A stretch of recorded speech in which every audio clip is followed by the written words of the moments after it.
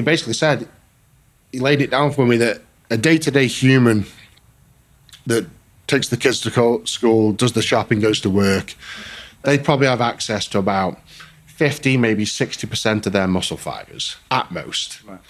Someone who trains on a daily basis, who's like really in touch with the body and, you know, real like an athlete, you're probably talking 60 to 75% of the muscle fibers they can access. He said that it's that 25% that people can't get a hold of, and the only way to access it is a massive dump of adrenaline. Right. There's no other way.